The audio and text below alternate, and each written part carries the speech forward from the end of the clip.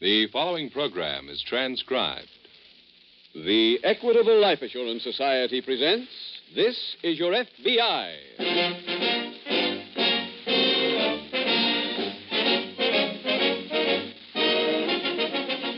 This is Your FBI, the official broadcast from the files of the Federal Bureau of Investigation. Presented as a public service by the Equitable Life Assurance Society of the United States and the Equitable Society's representative in your community.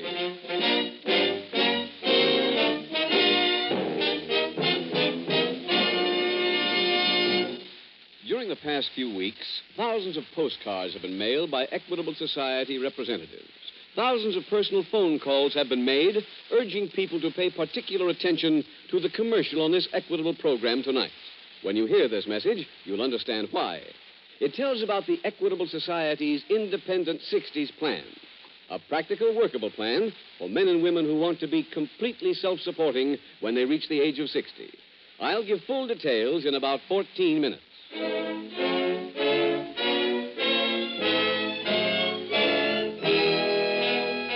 Tonight's FBI file, The Respectable Thief.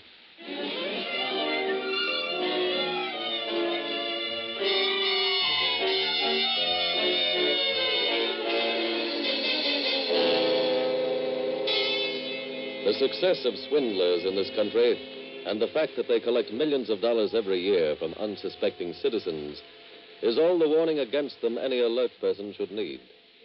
There is no reason for the continuing success that swindlers enjoy, except for the fact that every year they find a new crop of people who are looking for a pot of gold at the end of a man-made rainbow. That most of their stories are engrossing is true. That most of them are extremely personable and charming people is also true. But those two things are not reasons for investing your money with a stranger. Rather, they should make you cautious. Two major factors in the success of our nation's swindlers are the joint facts that no law enforcement agency can stop a swindler before he commits his crime, and that once he has done his work, it is frequently too late to recover the money he has stolen. For those reasons, it will pay you well to remember one cardinal rule: investigate before you invest. Tonight's file opens in the private office of Walter Stevens, located in the downtown skyscraper of a large eastern city. Mr. Stevens' secretary has just ushered in a visitor, one Mr. Marshall. Sit down, Marshall. Okay. Here. Cigar? Never use them. How about a drink? I've got some... Look, Mr. Stevens, you don't have to romance me like I'm a customer. Let's get down to business, huh? Very well. Who told you about me? Ned Hollinger. Oh.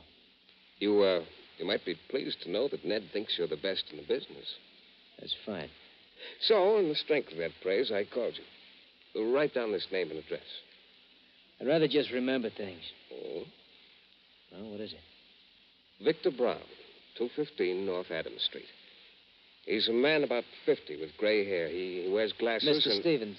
Yes? Before we go any further, let's get the financial arrangements straightened out, huh? I figured on paying you $500.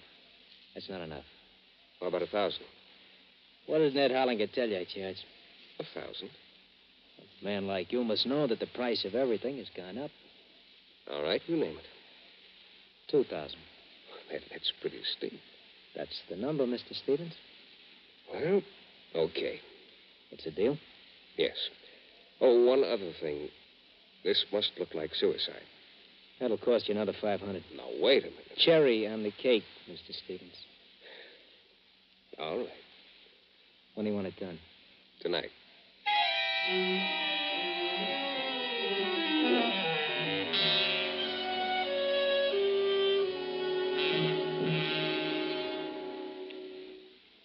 Ted. Yeah, honey? I hate to bother you with this right after dinner, but I'd like you to go over these bills with me. Huh? What bills? Grocery, butcher, milkman. I just can't make it work anymore, honey. I'm just going to have a bigger allowance. Look, some other time with that tune, huh? I'm trying to think something out. Oh, I'm sorry. What's the trouble? I got a commission today. Who from? A guy named Walter Stevens. Uh-huh. He wants me to knock off an old gentleman named Victor Brown. I don't know. I can't figure it. Well, why not? This Mr. Brown lives on Adams Street over a dirty saloon. Yeah? I went over, got a line on the guy. Well, what's he like? He gets loaded every day, goes upstairs, sleeps it off, then he comes down to the saloon for more. The thing that's got me, though, is I can't figure why Stevens wants him taken care of. Well, maybe he knows something. It'd have to be real important. Where does he get the money to drink all day? He had a job up to a couple of days ago. How'd you find that out? I talked to the old guy. What's his Stevens paying for the job? $2,500. Well, that's pretty high. He isn't having the old man knocked off because he's a drunk. You can bet on that. And you can bet on something else. If it's worth $2,500 to Stevens to have him taken care of, it might be worth a lot more to us to find out why. When'd you say you'd do the killing? Tonight. Any special time? No. Well, let's go over these bills first, then, huh?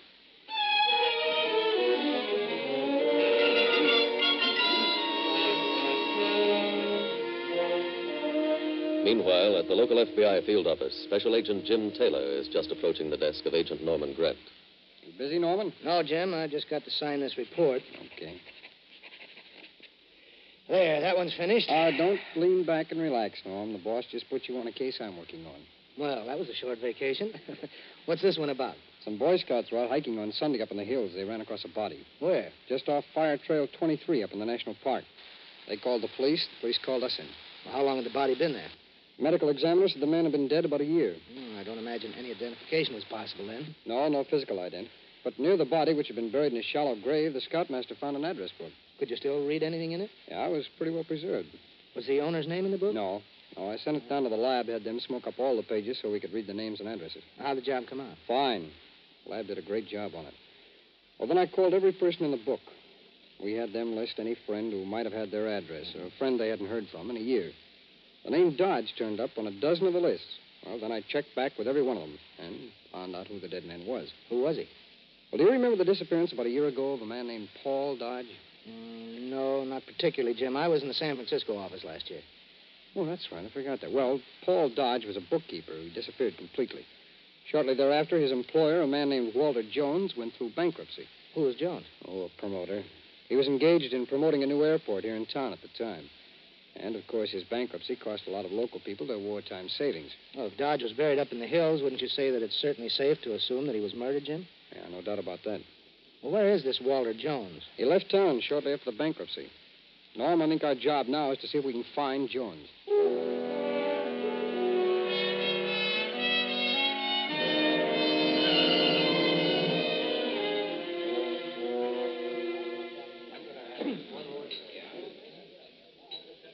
Is he here, Ted? Uh-huh. There he is, back in the rear booth. Want me to wait at the bar? No, baby, come on back with me. He's a nice old guy. I love talking to him. Hello, Mr. Brown. Oh, hello there, son. Mr. Brown, this is my wife. Oh, how do you do? Hello.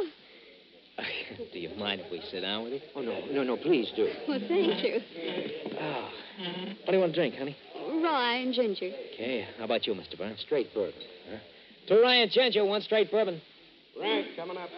Oh, I'm very pleased that you were able to stop by here again. Well, I told the wife about it, and she wanted to see the place. Live in the neighborhood, do you? No. Oh, that's a pity. I was hoping I'd have the pleasure of your congenial company often. Oh, you in here a lot, Mr. Brown? Well, I commute between here and my apartment upstairs. Here's your drinks. Oh, thanks. That's $1.80. All right. Here, keep change. Thanks. Mr. Brown, how can you spend so much time here? Are you in the banking business? Would that I were, young lady. I guess a wife means that you live like one.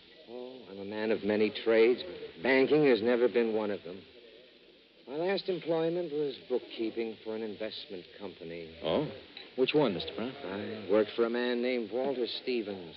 He was organizing a stock issue for a television network. Uh-huh. Didn't you like it there? Oh, up to a point I did. And then I shan't burden you with my problems. Oh, no. Talk them out, Mr. Brown. It'll do you good. No, it's a private matter. Say, let's have another drink.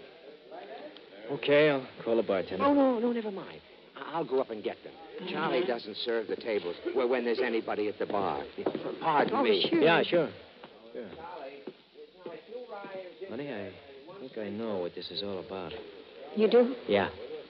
Now, I'm not going to do anything to this old man until I have another talk with Stevens. You stay here with Mr. Brown. I'll be back later.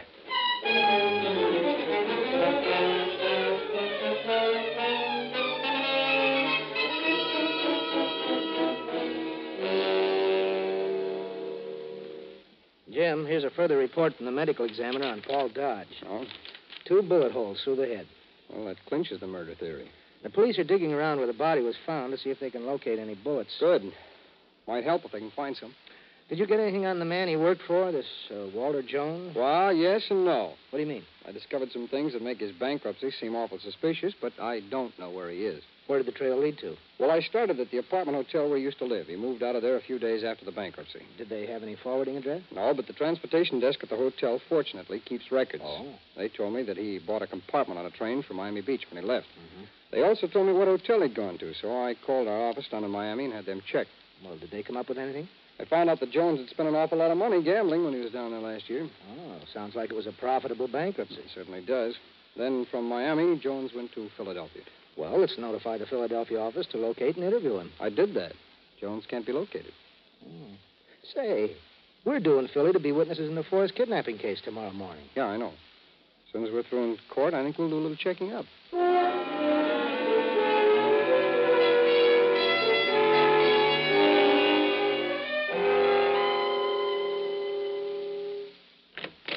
Hello, Mr. Stevens. Huh? Doing a little work on the books? Well, how did it go? It didn't. What? Brown is still alive. What's the idea? The price has changed. What do you mean? I had a talk with the old guy. Look, we made a deal, Marshal. Yeah, that's right. I didn't know when we made it what your angle was. Now I do. You collected a lot of dough to start a television network. Now you're going to skip with it and hang the shortage on old man Brown, huh? Marshal, even if that were true, it wouldn't be any of your business. It is when it affects the price. There's a new line in this race. I want 50% of the whole deal. Are you kidding? No. Look, forget about Brown. I'll get somebody else to do the job. Oh, I wouldn't do that if I were you. Oh, what can you do about it? Go to the cops. You think they'd believe someone like you with a record? Oh, I wouldn't tell them who I am. I'd just call them on the phone, give them a tip. That's all. Marshal, Yeah. how about 25%? I want 50, and I want it in cash. Now, I'll just make myself comfortable here till you okay the deal.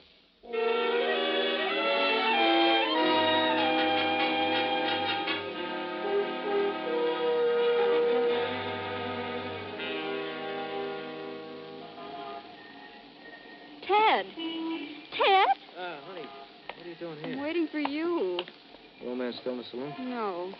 Where is he? No, he got very drunk and very unhappy. Had to take him upstairs to his apartment. Is he up there now? Yeah. Let's go up.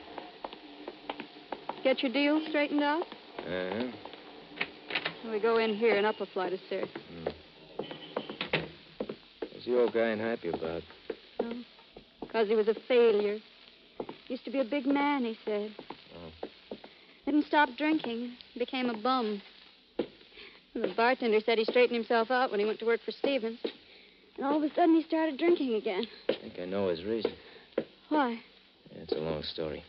All I can tell you is he gets a dirty deal. Poor old guy. You gonna kill him now? Mm-hmm. That's his room there. Left his door unlocked. Okay, baby.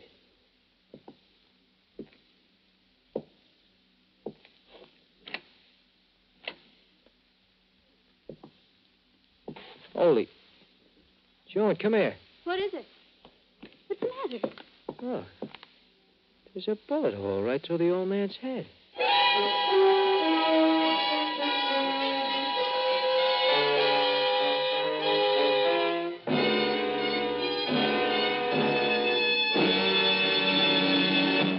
We will return in just a moment to tonight's file, which shows how your FBI helps promote national security. Now let's talk briefly about another kind of security. Security for men and women who want to look forward to independent 60s. What's that mean? Financial independence after you're 60 years old? That's it exactly, Bruce. Independent 60s means that you've got a regular monthly income guaranteed for life. You're not asking help from anyone. So what you do is your own business. To you, Bruce, Independent 60s may mean a chance to catch up with all the fishing you've missed in your busy years. I can see you in your outboard motorboat with a look in your eyes that says you're going to get the biggest muskie in the lake. Or to another man, Independent 60s means a pleasant home in a friendly little town with a garden and a workshop and a place to pitch horseshoes. But no matter what your picture may be, why not do something about it right now? Take the first step towards a better future by investigating the Independent 60s plan offered by the Equitable Life Assurance Society. I've heard those plans are pretty expensive, Mr. Keating. Guess I better wait a few more years before I start investigating. Well, if that's all that's holding you back, Bruce, then your Equitable Society representative has a very pleasant surprise for you. He'll work out an Independent 60s plan that's geared to your present income. Actually, if you're between the ages of 30 and 45 and covered by Social Security, you'll be amazed how little this Equitable plan costs, considering how much it does for you. At any rate, it costs absolutely nothing to find out. Your Equitable Society representative will give you the facts. Get in touch with him soon. Or write, care of this station, to the Home Office of the Equitable Society. That's EQUITABLE.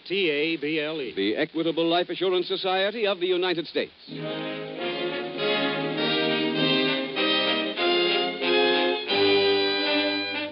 Now back to tonight's file, The Respectable Thief.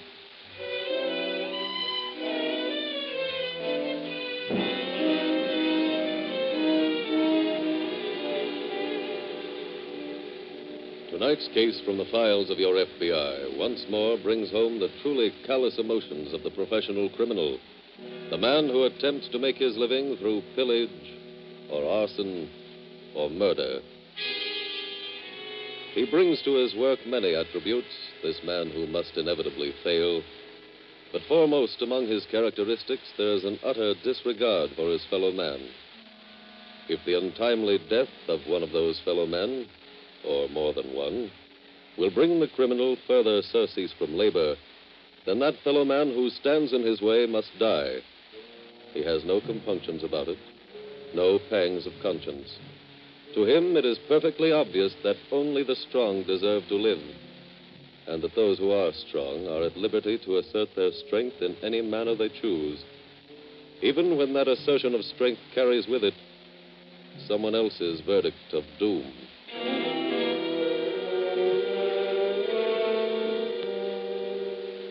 Tonight's file continues in the shabby apartment of the late Victor Brown. Poor old man. He killed himself. Yeah. Did you touch anything in his room when you brought him up? No, why? That boy didn't have any fingerprints found in here. Aren't you going to take the gun out of his hand? What for? It's supposed to make it look like a suicide, and I don't have to bother. Ted. What? How does this help Stevens? Well, he goes through bankruptcy and says the old guy stole all his money. Oh. Then he keeps the money. Yeah, not all of it. That's what I want to talk to him about. We get 50%. Yeah? What's that come to? About 50 G's. Honey, when do you get it? In the morning when I see Stevens. Come on, baby, let's get out of here.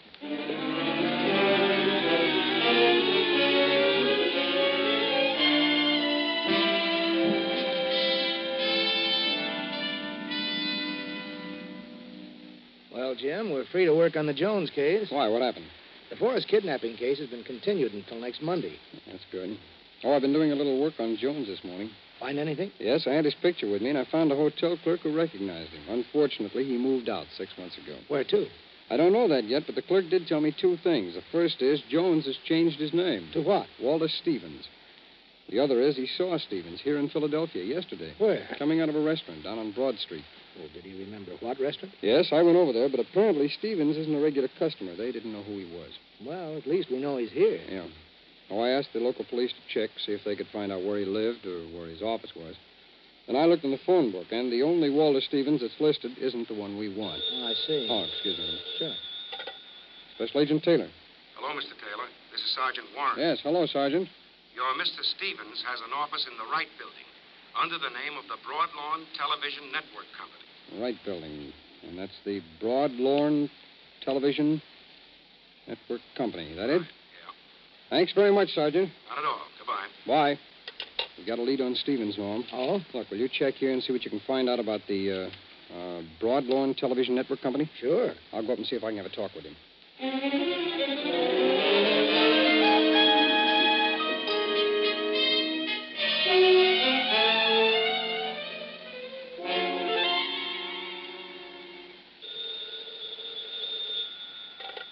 Hello? Hello, Mr. Stevens. That you, Marshal? Yeah. What do you want? Just called to tell you everything went okay last night. You took care of it. Sure. The old man give you much of a fight? A little. You're a liar. What did you say? I got a letter from Brown in this morning's mail. It was a suicide note. Oh. Well, what are you beefing about? Ain't that how you wanted it to look? Yes? I'll be up to your office in half an hour for my dough. Don't waste your time. Look, that money is coming to me. I'm going to get it. You're not getting a dime. Mr. Stevens, I wouldn't talk like that if I was you. We made a deal. My part is finished. You're finished, too, Marshal. Goodbye.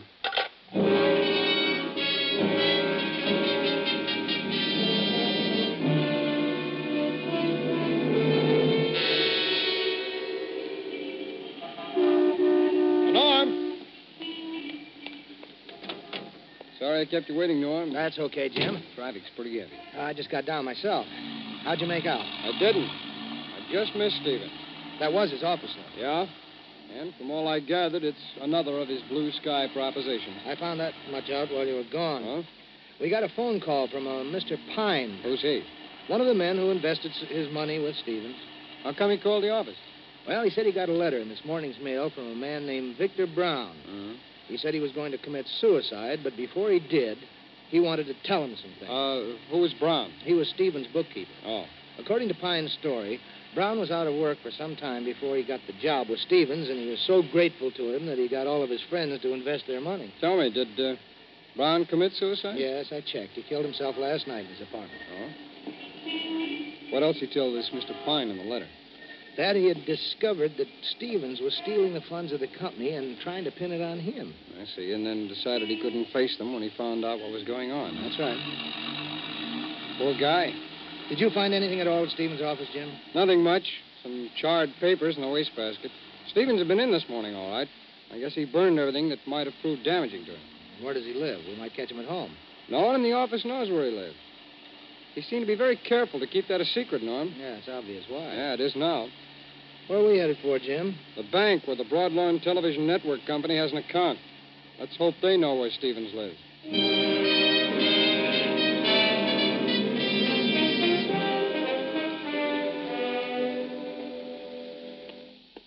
What have you got there, Jim? These are all the canceled checks from the Broad Lawn Television Network Company's account. Oh, good. Yeah, Mr. Hubbard said we could use this desk here.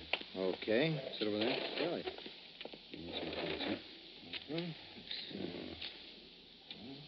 Well, except for the salary checks for the people up at the office, Stevens doesn't seem to have drawn checks to anyone but himself. That sounds like him. Oh, Stevens also keeps his personal account here. Are we going to get the canceled checks on that account, too? Yeah. Mr. Hubbard said he'd bring them over as soon as his girl got them out of the files.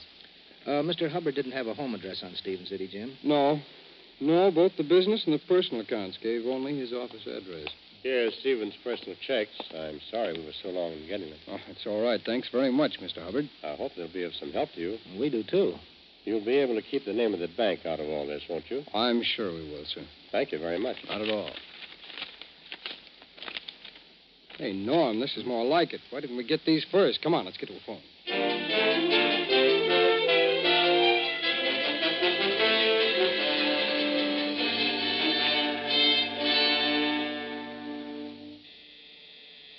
Who's there? Telegram, Mr. Stevens. Step back, Stevens. Get your hands up. I told you you'd fall for that old gag, honey. What are you doing here? What do you think? Who told you where I lived? Nobody. I told you last night after you left your office. You didn't think I trusted you, did you? This isn't going to help you. It ain't gonna hurt me none either. Give me my money, you phony chiseler. Ted, look over there. He's all packed and ready to leave. Yeah. Come on, Stevens, up with the dough. Where is it? That's my business. But I got the gun. I'll give you 30 seconds to come up with that money, Stevens. If you don't, this gun goes off. Drop that gun. Pick up his gun, Norm. Right. I'm certainly glad you men got here when you did. These people forced their way in here. They were just holding me up. I'll save that for the jury, Stevens. We're special agents of the FBI. So what? Yes, you're the one we came here to get. Catching these two was just velvet. All right, Norm, let's take them all downtown.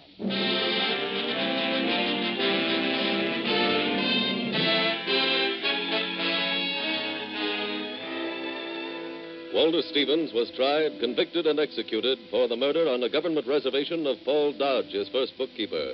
Ted Marshall was found to have been previously wanted for murder. He, too, was prosecuted, convicted, and executed on this charge. His wife, June, was given a life sentence for conspiracy to commit murder.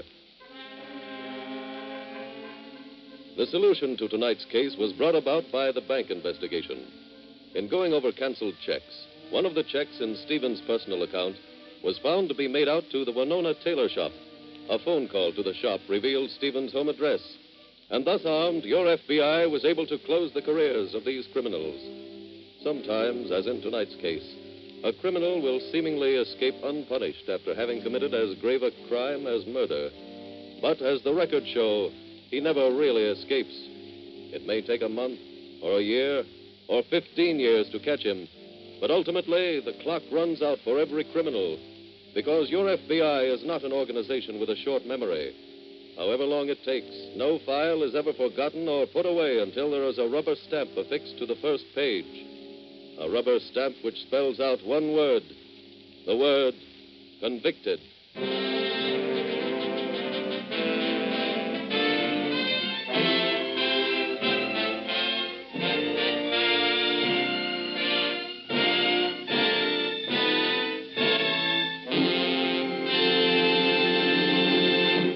In just a moment, we will tell you about next week's case from the files of your FBI. Now, 3 final questions on the Equitable Society's Independent 60s plan. Mr. Keating, suppose I start a plan now, and then my income goes up in the next few years. Can I increase the amount of my Independent 60s plan? An excellent idea. Your Equitable Society representative will be glad to lay out a plan like that for you. Well, what about my Social Security? Is that a factor to consider? It certainly is. Your Equitable Society representative will show you how to make it dovetail with your Independent 60s plan. Well, what income will it give me in my 60s? Your Equitable Society representative will give you the exact figure. Either get in touch with him soon or send a postcard care of this station to the Equitable Life Assurance Society of the United States.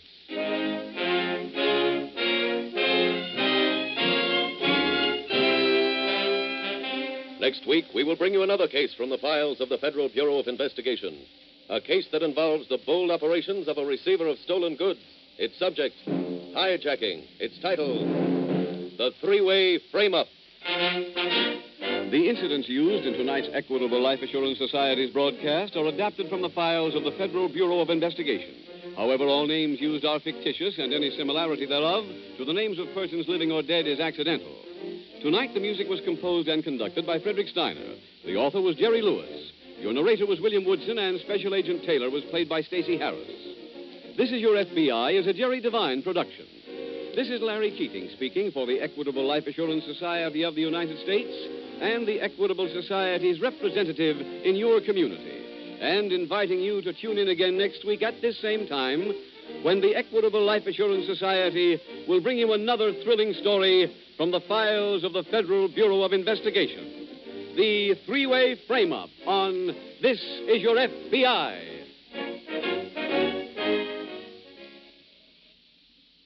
The preceding program came to you by transcription.